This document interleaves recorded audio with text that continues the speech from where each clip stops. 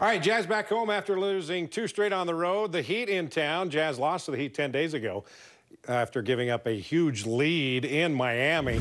23 seconds into this thing, here comes Joe Ingles. He drops a 3, and with that moves ahead of Brian Russell for 3rd all-time in three-pointers made in Jazz history. 148 behind Gordon Hayward for 2nd, though. Then Jay Crowder, he hits the 3 ball, and the Jazz jump out to a 13-0 lead. And at the 6:49 mark in the first. And a standing O. Listen in as they introduce Dwyane Wade. Yeah, Dwyane Wade, who's retiring at the end of the season after a 16-year career, making his final appearance here in Utah to a standing ovation. Late in the first, Kyle Korver, corner 3. The Jazz would make 10 straight shots. They led by 25 after 1, but they had a 19-point lead in Miami a week and a half ago and lost, so no time to let up, and they didn't. Derek Favors, the sweet one-handed runner, Favors 17 points, 8 boards. Then back to Korver on the other side.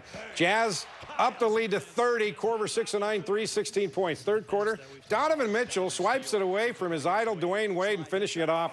Donovan with 21. Jazz beat the Heat by 27. Jay Crowder gets to exchange jerseys with Dwyane tonight as D. Wade waves goodbye to Jazz fans for the final time of his career.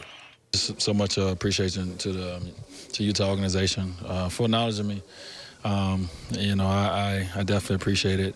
And the crowd was, you know, incredible. Standing O, listen in as they introduce Dwyane Wade. You know, when a lot of people come up to me that's not necessarily in Miami, they talk a lot about what I've done away from the game of basketball, and that's why they're fans as well. So I just appreciate the support that they give me.